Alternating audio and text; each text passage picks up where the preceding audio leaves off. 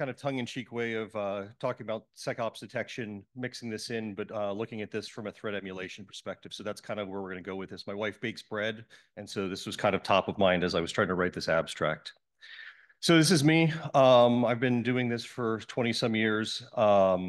Spent time initially in SecOps. I've moved into more threat hunting and detection engineering. Currently, I focus on content development at Google Cloud.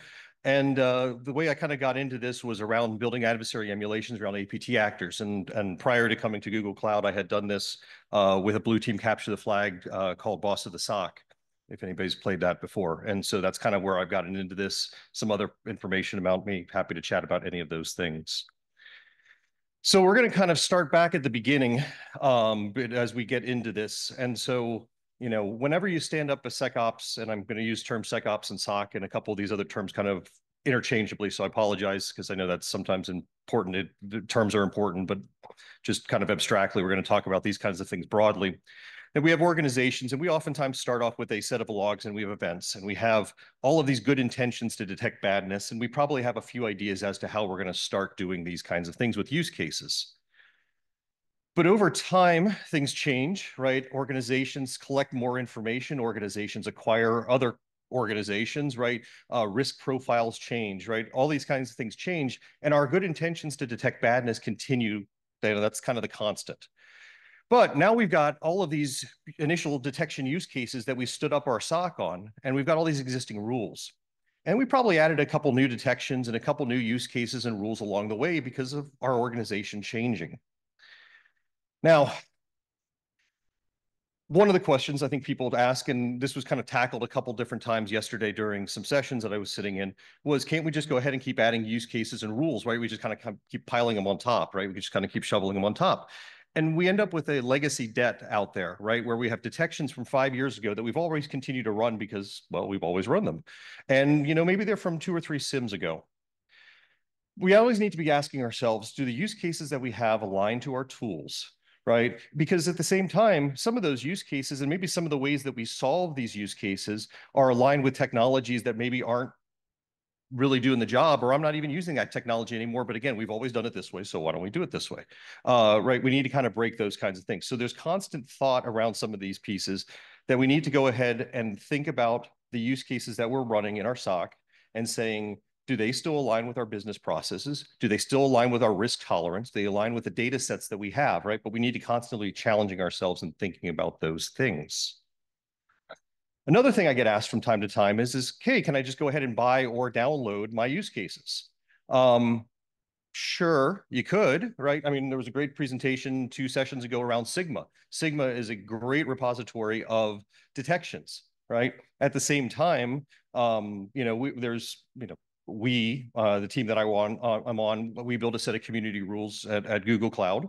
Microsoft has a set. Elastic has a set, Splunk has a set, right? Lots of places are generating these kinds of open source rules.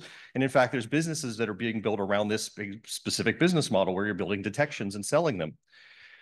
The problem with all of these things is that they are really, really good enablers, right? These are resources that are enables. They're a means to the end. They're not the end themselves, because if your organization doesn't have the kind of tooling that these signatures or alerts are associated with, they don't align to my risk posture, and they don't align to, most importantly, the threats that I face as an organization, they're not going to be impactful, right? I can say I'm running 1,000 rules, but what's the point if it doesn't align to my risk posture in my organization and the threats that I face? So with that kind of as our backdrop and challenges, what I want to talk about a bit about is around some approaches to doing emulation and threat emulation, specifically to adversary emulation. I want to talk about some of the considerations that we've got when crafting an emulation and a couple of different ways that you can do that. And then I'm going to kind of tie all that back together with building detections based on the emulations that I've got. And so that's kind of the three things we're going to be touching on today. Hopefully I can make this entertaining as we go too. So when we start talking about emulation and simulation, right? These terms are sometimes kind of thrown out there, 6 of one, half a dozen the other. So I kind of like to go ahead and use a level set here. And I did a little bit of research and kind of came up with these terminology. And I was like, yeah, this just sounds good. I'm going to go ahead and leverage this. So we're going to talk about emulation. Simulation still has a lot of valid points it's important to have, but basically looking for general attack patterns, general behaviors, focusing on vulnerabilities and weaknesses. not focused on adversary specifically. That's kind of simulation. And again, there's a good space in this, there's a good need to do those kinds of things. But when we talk about emulation, we're talking about focusing on an adversary, focusing on their attack life cycle, so looking at specific TTPs. And that's kind of where we're going to go with this. Now, there's lots of different ways to simulate or emulate, right? I didn't even put red team up here because obviously red team is a very, very good way of going about doing that.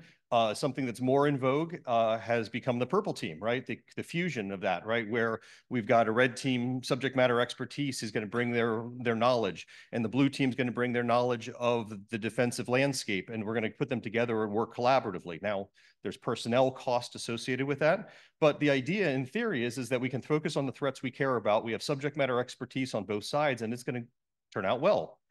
Now, that having been said, I presented this to some internal teammates as I was kind of building this out. And literally one of the first things one of them said was, yeah, we tried this at a different organization and we had a toxic environment with the red team and the blue team at each other's throats, and it failed miserably. So that's the cautionary tale with a purple team. So it's something to keep in mind is that you do need to have good, strong leadership there to go ahead and make sure that everybody's kind of pulling their oar in the right direction, or in the same direction, I should say. Another way you can go ahead and do emulation is automated red teams. And automated red teams can be good because obviously you could do something on a regular basis. You don't necessarily have to bring folks in. Automation can be a very, very powerful thing and up-leveling folks. But again, when you're doing automated red teaming, you also need to keep in mind is the automated red team capabilities that exist, do they align with the threats that I care about?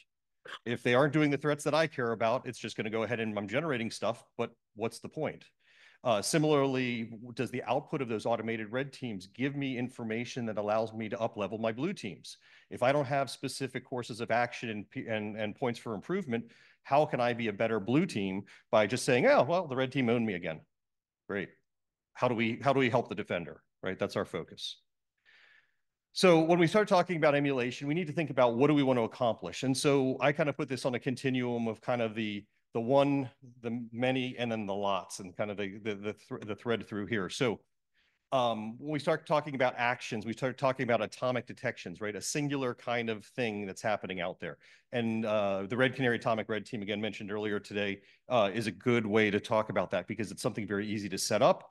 I run something, I see an output in my log, I write a detection on that. And that's good, right? That's a way to do that. Kind of the midterm, I kind of refer to as unit tests. We also refer to as sequences, where maybe you have some sort of initial access, maybe based on a piece of malware. Maybe you have some sort of an RDP session open, and then you start seeing like tool transfer, right? Ingress tool transfer happening. That segment of that kill chain, so to speak, is what I would refer to as a unit test or a sequence, right? So that's a smaller part that you can emulate.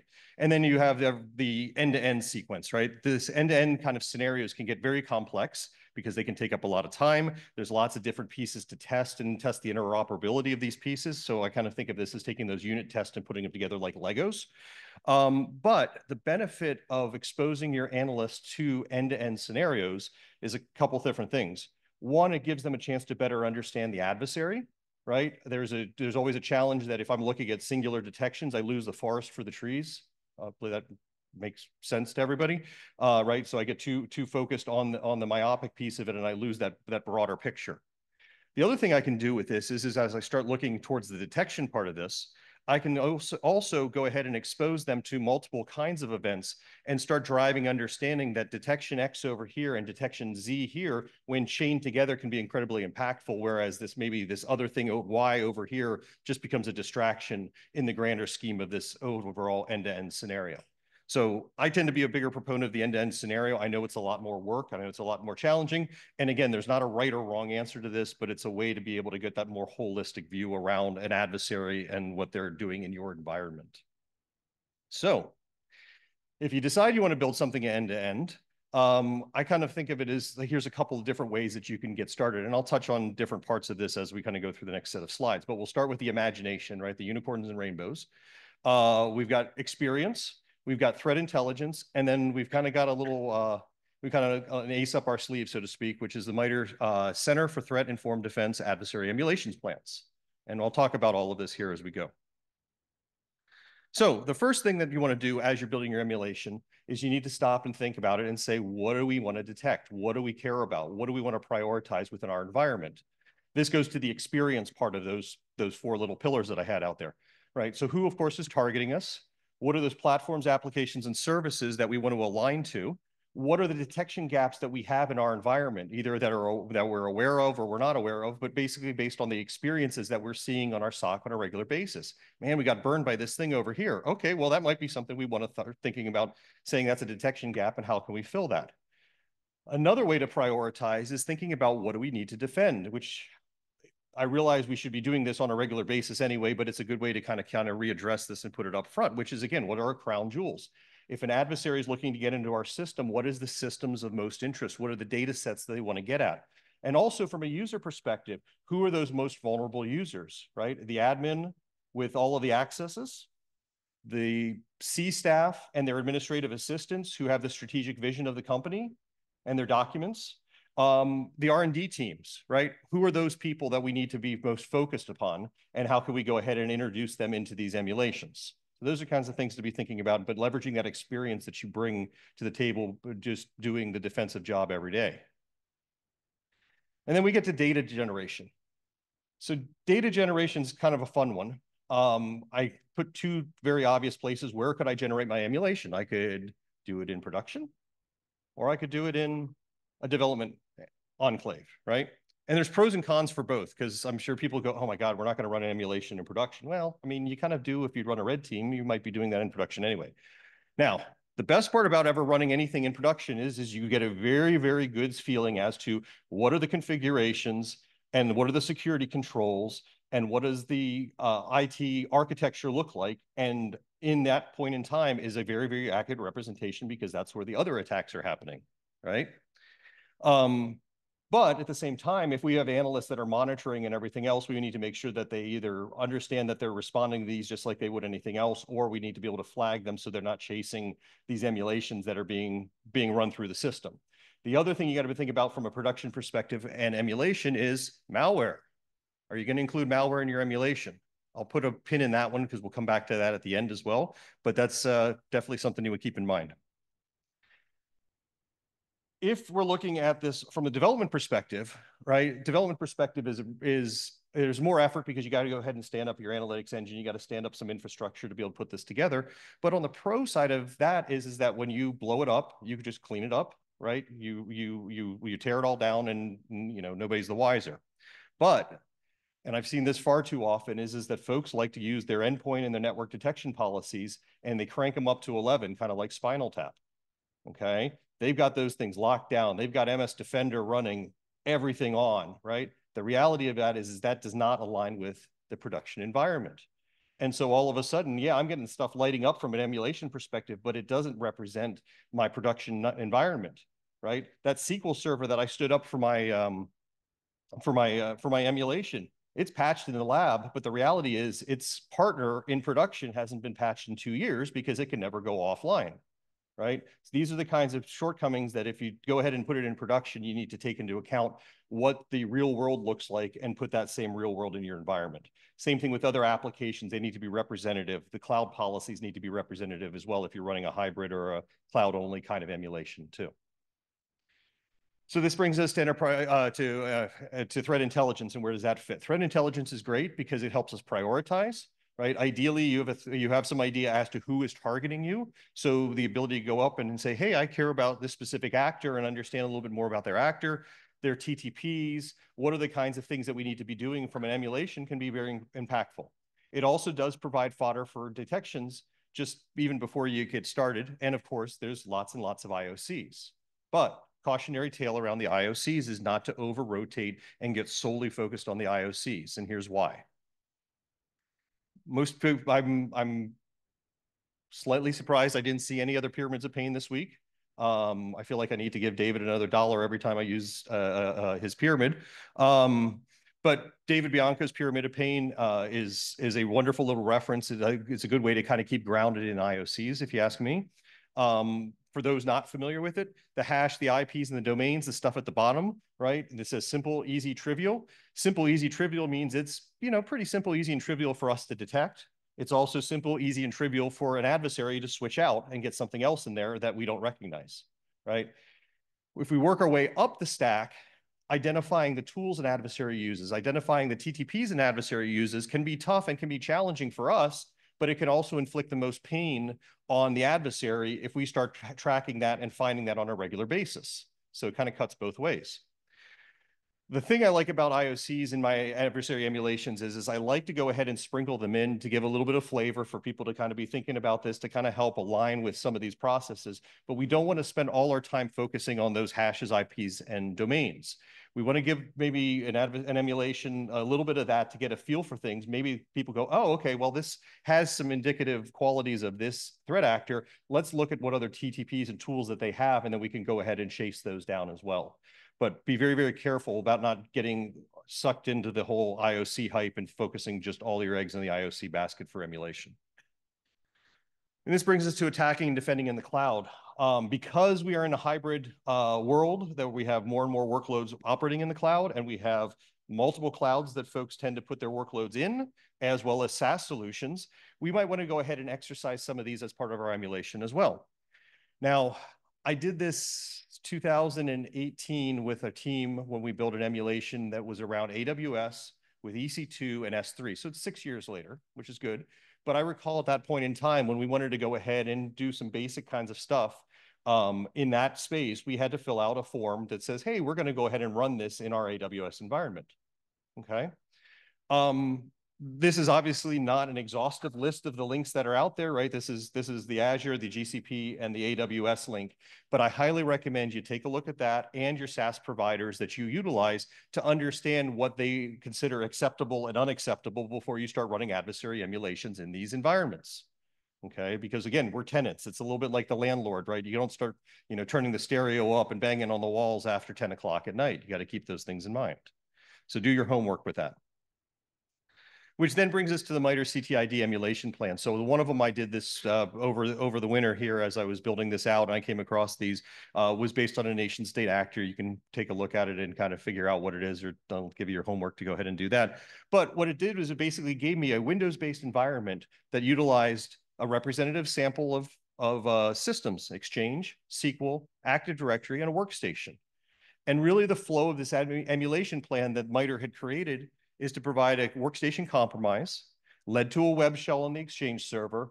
That web shell would then go ahead and dump tools, execute processes, and then move laterally to the SQL server, gather up information, exfiltrate, and off we go, just like an adversary would, a specific named nation state adversary. Now, the benefit of leveraging something like the emulation plans that MITRE makes available is that I can go ahead and exercise my controls, and I don't have to be focused as standing up an adversary. So again, this goes back to the red team, blue team kinds of things, right? Most of what I spend my time doing is blue team. I kind of spend a little time on my red team when I have to build an emulation. But you know what? At some point in time, when you're time constrained, being able to leverage these emulations and then also what they refer to as micro emulation plans, which are smaller subsets of this, allow us to go ahead and leverage these things and kind of be a force multiplier in terms of building this out. Now, because it is an end-to-end scenario, I definitely recommend unit testing of these components is required to be able to do that. But this also goes back to the imagination piece, which I know I touched on, but I didn't come back to. Anytime you build an emulation, you need it rooted in reality, because otherwise, hey, we're going to have our, imagine the most outrageous thing. Okay, what's the opportunity or what's the chances of that happening in our environment? If it's very, very, very, very low, do we really want to spend our time on that or something else? But in this example, I have a federated AD Active Directory environment. I've got some O365 floating around there. I got some Entra ID, and I wanted to expand this a little bit broader. Or maybe I want to add additional workstations into this because I want to create some more noise on the logging that I'm going to have to work with to build detections, which is the thing we'll get to next. That's where you go ahead and put some of that imagination in here, or maybe some spins to kind of keep your analyst on their toes. So they don't go, oh, yeah, we've seen this emulation plan somewhere else, right? Give them a twist in there, give them a different technique, maybe in the midst of it. All right, so when it gets to the emulation, what are we looking at? Well, this is kind of a 6 steps that I laid out. You'd execute your actions against your security controls. Ideally, your logging is happening. If your logging's not happening, we kind of have to go back to the beginning, right? Don't pass go, don't collect $200 for the Monopoly fans out there, right? You kind of got to have to start all over again. Obviously, we're assuming that your logging infrastructure is in place. Once you have that, you're going to have to analyze those logs. you're going to ask yourself, can I go ahead and see what the security controls that I have here that I'm running against inform against my action? What do the logs tell us? And then do I have multiple data sets that kind of corroborate or provide additional insulation in case one of my data sets gets knocked offline? So from an analysis perspective, what I like to kind of do is build my emulation. I have an emulation plan, but then I annotate based on after executing it to kind of go, okay, what am I seeing? It also allows me to go back if I'm building content or I'm going to go ahead and test rules to know actually when this thing happened in my environment. So being able to go back and say, hey, on January 25th, I got some Windows events, I got some Sysmon events, I happen to have some CrowdStrike in there, and there's actually some some NDR logs in there as well, but it allows me to go, and that's my point in time reference to go, okay, now I'm going to build a rule around web shells. Where can I test my web shell action? Because I know that this is a curl statement here. It gives me those point in time references to find what I'm actually looking for as I validate my rules.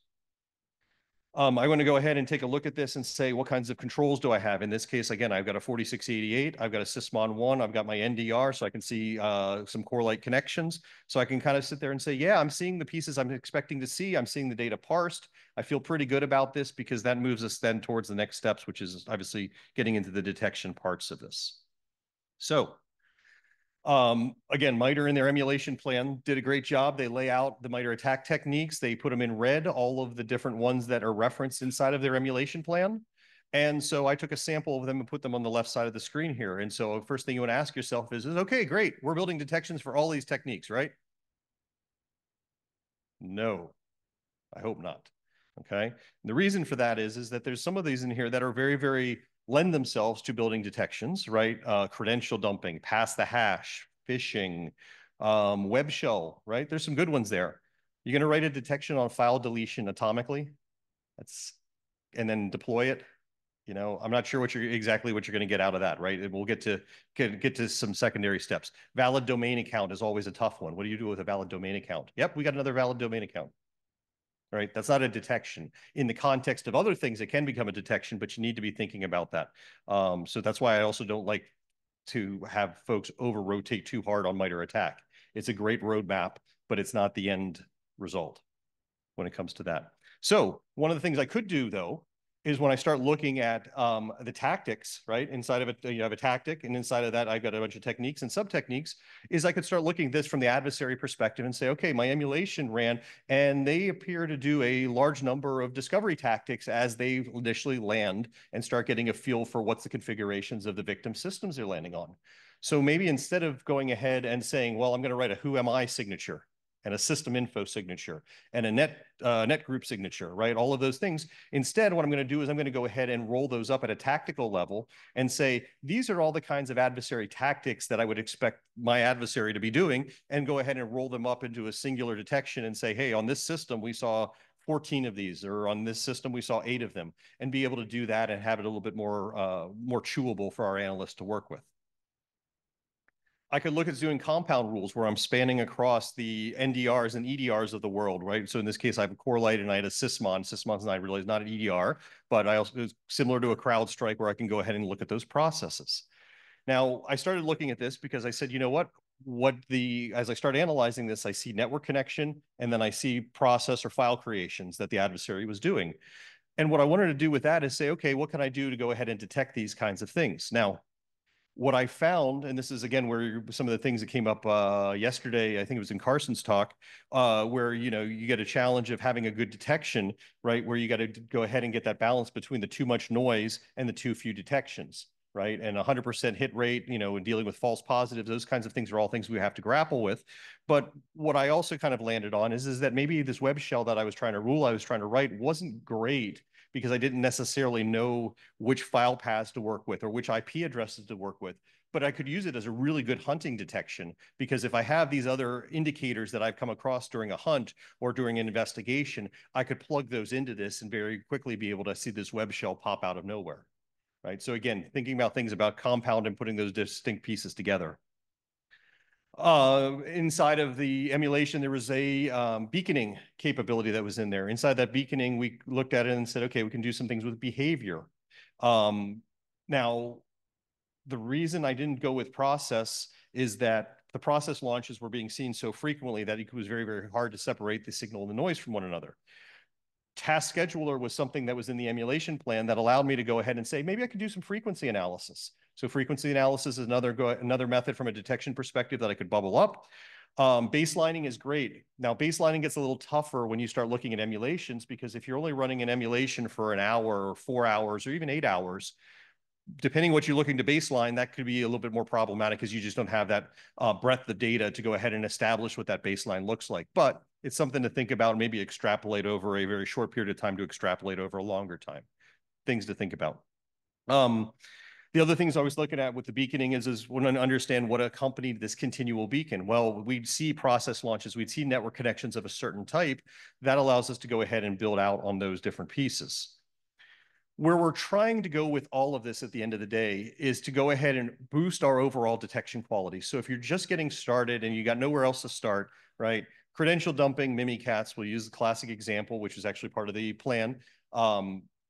MITRE changed the name, but they used the default GitHub download of Mimikatz, right? So if I'm leaning hard into my IOCs, I'll get a hit. I won't want to get a hit on the name, okay? But that's fine. But maybe I want to get a little bit better with my detection, right? So maybe rather than worrying about the name and worrying about the hash, because maybe I go ahead and download it from somewhere else that somebody else has precompiled it, so the hash is going to be different. Maybe I start looking at command strings, and I start looking at the command strings that are being issued and going, hey, you know, Securlsa : PTH past the hash is something that if I see that, I probably want to flag on it. I don't care what the hash is. I don't care what the name of it is, right? But that raises the bar a little bit. Now, if the adversary goes ahead and recompiles it and changes the past the hash to hatch : peppers, you can tell what I was cooking the day I was making stuff here, then that changes things as well, right? That raises the bar for us to be able to detect it. Where we want to get to the point of is being able to go ahead and look for something like LSS access.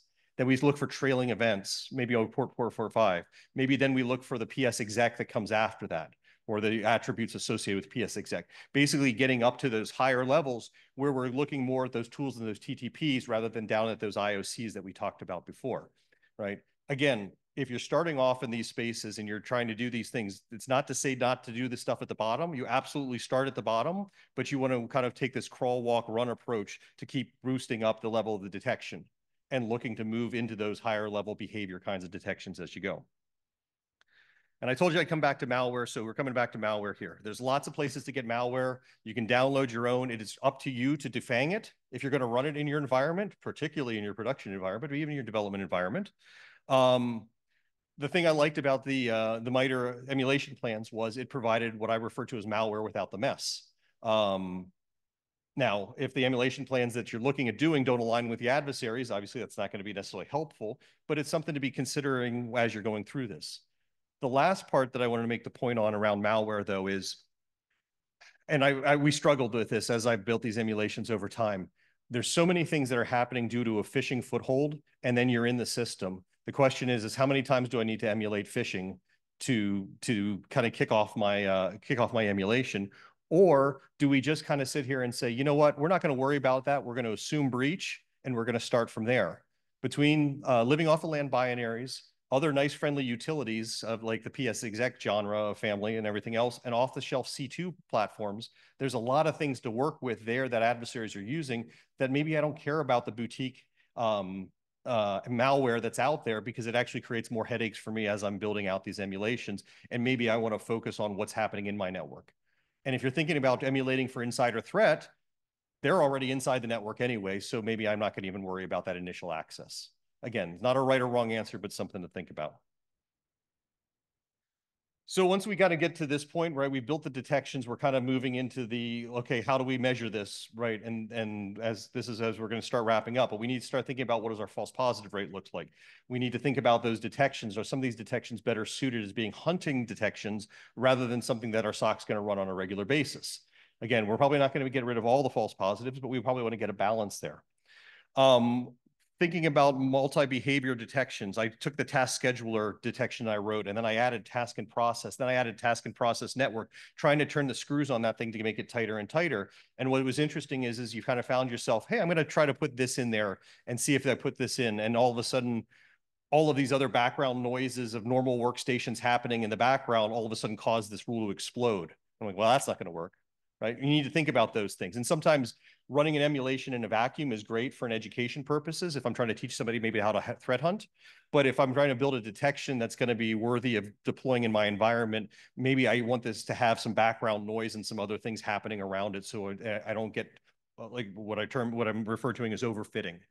So building a detection that is overfit to the scenario is a very, very real and dangerous thing, because you might have a detection that you're going, man, got the emulation plan that MITRE put together. It hits on every single one of these. But if it's so specific and it misses the adversary in the wild, then it doesn't do you any good. So you need to think about those kinds of things and be balancing those together. So there's, again, testing and refinement that goes on here.